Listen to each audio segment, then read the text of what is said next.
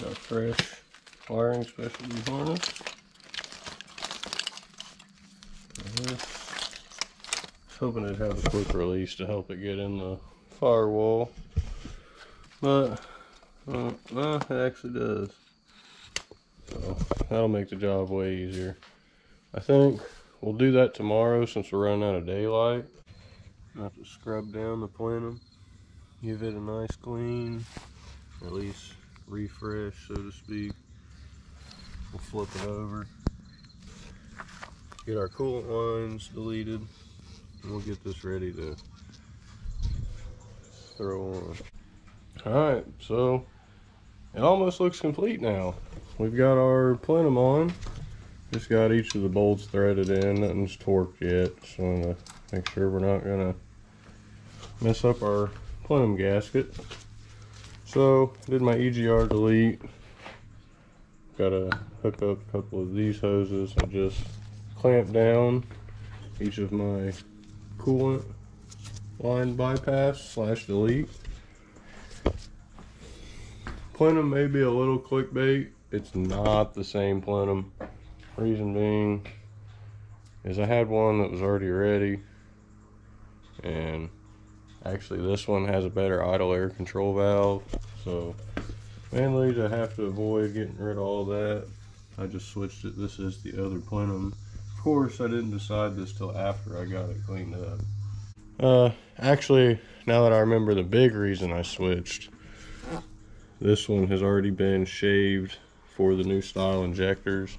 I don't want to shave it because I don't want to have to clean up all the aluminum. Now, I'm gonna get our coil packs in, get our fuel rail, should be back there, get hoses changed out with this line here, so we'll have full updated fuel lines. Got a balance tube O-ring set over there. Pull our idle air control valve off too, so we can give her a spray, change our hoses and our gasket that I've just discovered. I'm here to remove the pilot bushing to install the one for the manual, and I see this. The oil pan is bent all the way back. Never seen something like that before. I mean, I don't think it leaked oil. It had full, very dark oil in it. So, I don't know, I reckon I'll be the one to figure out, because, I mean, if it's not a problem sealing, then it's no big deal, but I'm obviously going to change the rear main right here. So, we'll pull this out with our nifty little 3-jaw puller, and we'll get our plate on, flywheel, clutch, get those all torqued down, and get to dropping this in the car. All after we do the wiring harness, obviously. Well, we had a casualty using this. Could not get it out worth a hoot.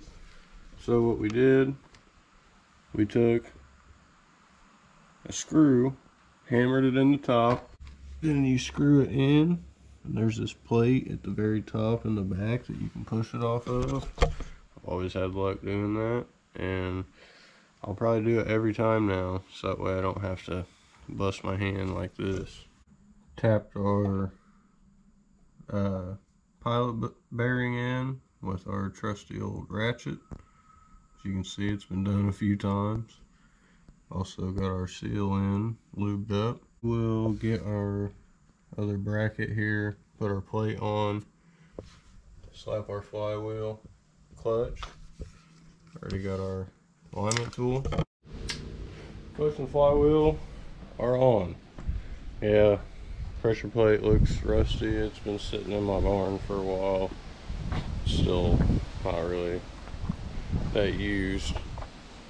Got our harness out here, but I totally forgot how much of a pain in the butt this is, and there's a plate right back here that prevents you from just pulling it out. So that leaves me to A, trying to pry it out, or B, take the dash out, pull the evaporator box from what I can, or if I can just get access to it. Oh my gosh. I just look over and see a whole freaking oil spill down here. That is fantastic. Got these couple surface area rust spots. We'll take some Scotch-Brite to it, wax and grease remove it, and then we'll spray some. Partial victory. I'm so happy. We have managed to snake this out of the firewall. Not sure how much damage I caused the harness itself by prying against it, but we've got it out. I've got the bar pried enough, or the bracket pried away enough that I should be able to snake the new one through. So we'll snake this the rest of the way out and get our new one in. Of course, I forgot to mention the best part. Our train wreck we've got going on here. So I've decided I'm not going to put the dash in just yet. I'd like to get at least the clutch pedal in the car. So here, literally just take a hammer and screwdriver, knock the plate back and hit the 2 spot welds, and it'll come right out. Got our master cylinder and pedal installed. Now to go get some B-dubs because it's Thursday. Then we'll come back. Don't look like much of a wreck. Got a bunch of interior all laid out.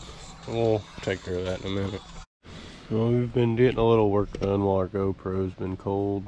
Got most of the interior back in. I've just got my glove box area and the ECU driver's sides area done, except a new cluster hood that I need to look for. I'm not sure if it recorded where I was trying to talk about it as GoPro was shutting off. It's too cold. I sprayed down the surface rust, the battery tray, you know, just a couple things with some rust converter just to keep it from rusting. Now we're just going to finish up our interior here on the passenger side. Got our wiring harness all ran. After we tear our tape off, be ready to drop this motor back in. I'll just go ahead and finish a little bit of the interior, because today I still need to go and start chopping on this because I've got a guy coming this weekend for them frame rails. So yeah, I'm gonna go grab some food inside. We'll be back out here getting busy. Pretty much now I will be cleaning up, wiping up the subframe, get my battery tray cover back on, and then actually now that I see this, I went ahead and sprayed this just for a little preventative maintenance. We're gonna drop the engine in, try to fish our way in around this here AC so we can have AC still. Got all of our brackets on, all the little things. We've got the rails cleaned up. I don't know, I'm pretty stoked. Ready to rock. Got everything all ready, tucked, tightened down, wiped up. Go ahead and threw this ground in. Sometimes it can be annoying after the engine's in the car because the placement of these. So you guys seen me do it probably 5, 10 times already. We're just gonna drop it in. So now we've got our engine back in. I've got about all the wiring harness hooked up. I'm looking for places to zip tie, the extra connections, whatnot. I just also only have the map that is not routed. Still need to hook the trans up. Got my heater core lines hooked. Currently, what we're going to do is we're going to get our fuel hard lines up top so we can connect these to them and get all the hoses redone. Just kind of freshen everything up. Other than that, we'll be jacking the rear of the car up so we can try to get the trans under after we pick out which one we're going to use. Starters over there, Also, cannot forget our battery harness. Glad I remembered now, because you do need one of the transmission bell housing bolts for the ground. Now that our fuel system and miscellaneous vacuum lines are hooked up, I think it's time that we jack the rear of the car up and get under it so we can put the transmission in. Because I can't install my intake pipes, it's too stretched back. I need to tighten my belts. Can't do that until I get my fan on.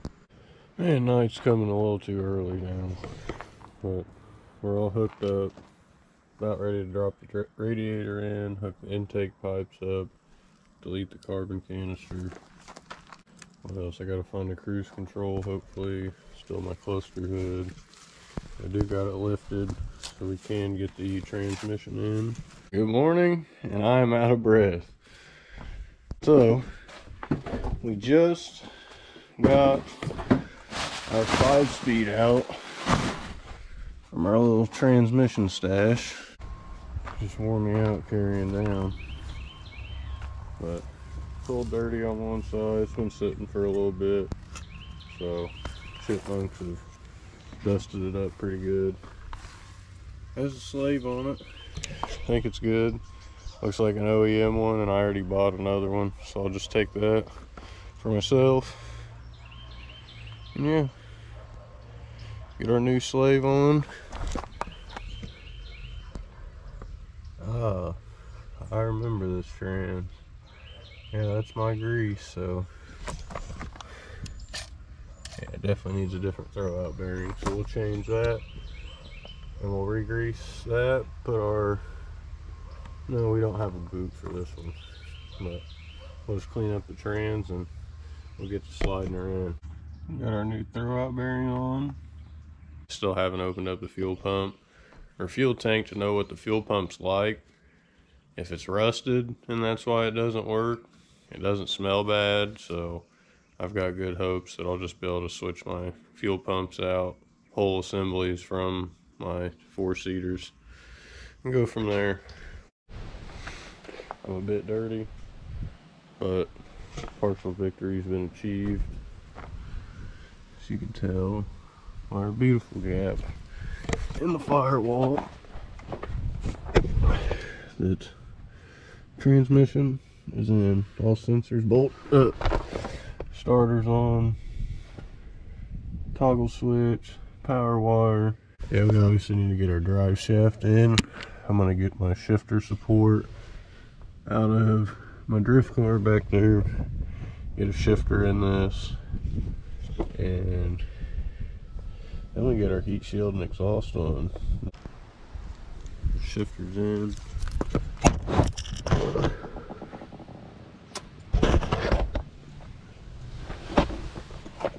And now, just gotta hook up the shifter, shift select rod, whatever you want to call it, to the shifter.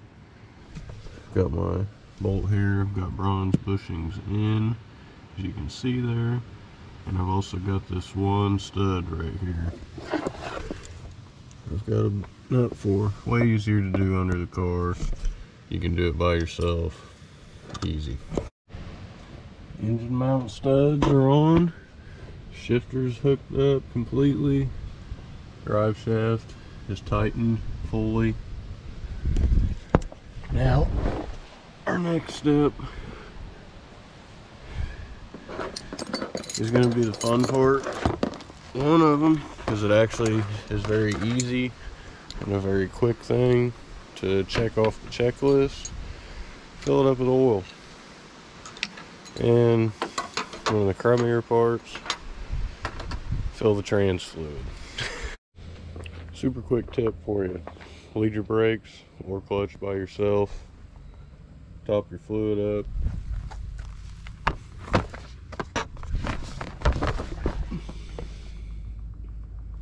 Submerge a bottle with a hose off your bleeder into fluid, so there's no chance of air being drawn back up in the tube. Crack it loose, and to bleed, you'll just pump your clutch, and you pump it until no more air comes out. And that's it. That's how you bleed by yourself. Now we're down to the unfortunate section of the car. It's pretty crusty back here. A lot of this is just the loose rust, a couple holes, and I need to get to the fuel pump, of course. So it definitely could be in a worse spot. This, fortunately, is all in the same panel. It could be easily repaired. If it was in a joint panel, it would be a nightmare. So we just pulled the fuel pump out, applied 12-volt power directly to the source, or to the fuel pump, and it started spraying what fuel was left in it. So it leads me to believe fuel pump isn't bad. Maybe just a relay. Could just be a fuse. But I guess we'll just put all this back and we'll see what it does when we turn it over. I do need to loosen up my shifter bushing. I always do that on accident. But we jumped the starter relay because I believe it doesn't work right on auto to manual swaps. So you just have to bypass it. Just put a jumper cable in and we'll see if that'll allow it to crank. Yep. I'm gonna wait a second and see if when I turn the key that I can hear the fuel pump. As if not, I'm still just gonna go pull the fuse so I can crank it a couple times and build some oil pressure. So I think our next step is actually gonna be to turn this over. I'm gonna grab a vacuum cap for this. Other than that, I just need to add our accessory wire to our power wire. And we're gonna start messing with the ignition and seeing exactly what's going on here. I guess I do need to get a PTU in as well.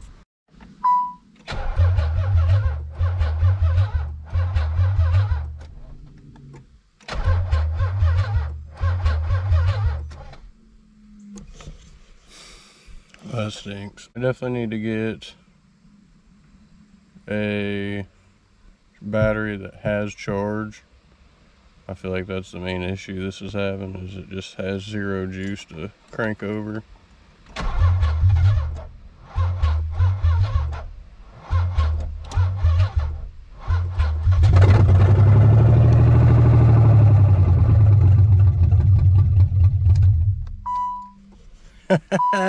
Yeah, we in the money. Woo! I'm stoked. Especially the fact this thing hasn't ran in 6 years.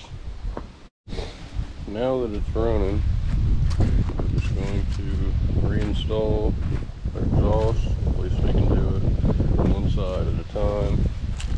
Probably just bolt these up, lift the rest of the exhaust up in the front, and hook that up. You gonna help?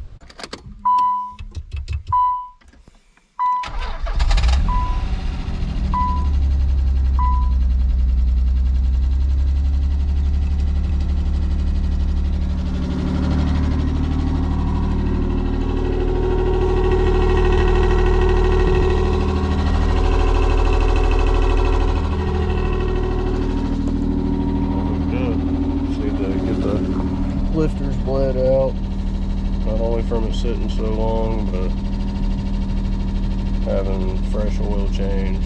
They really need bled, and this heated up operating temperature to cure that out. But we're about to get cleaned up, go out by my dad's, grandpa's, say hey, and get our trailer ready for tomorrow's surprise. Alright guys, so I think this is actually going to be the end of this video. I wanted to get all of this content in one video and try to just make like a kind of a cool video where I buy and completely renovate a car. Just this is kind of about my skill set. Not I don't want to say it like that, but this is something that I really know how to do when it comes to these. I mean, it's not anything fancy for sure. You're pulling a bunch of old stuff out and putting new in, resealing, changing gaskets. It's really nothing special, but I enjoy it. So this is kind of just more so a day in the life, because this is what I do for a living. I like to flip Z's, buy, sell, trade, part if it needs be. But being this color, if no one else wants it, I'll make use of it. I've always wanted a gray Z, and I mean, yeah, this one's got its quirks, and still a nice car though, nonetheless. Got a handful of things to do. I could hear when it was running, it's got like a hissing sound, so I think we got a vacuum leak to sort out. Other than that, we'll do like the real diagnosing, getting everything to run right, get it to idle, get our coolant all bled out, see if the heat works, because it really didn't do this car any good with it sitting this long. Also, so we can see if we need to replace our hatch, the rusty parts, just to really not restore it because it's not that deep, but refresh it, make it look like one whole car, and just make it look good. Anyways, thank you guys for watching. If you like what you see, don't forget to like, comment, and subscribe, and stay tuned for the next video.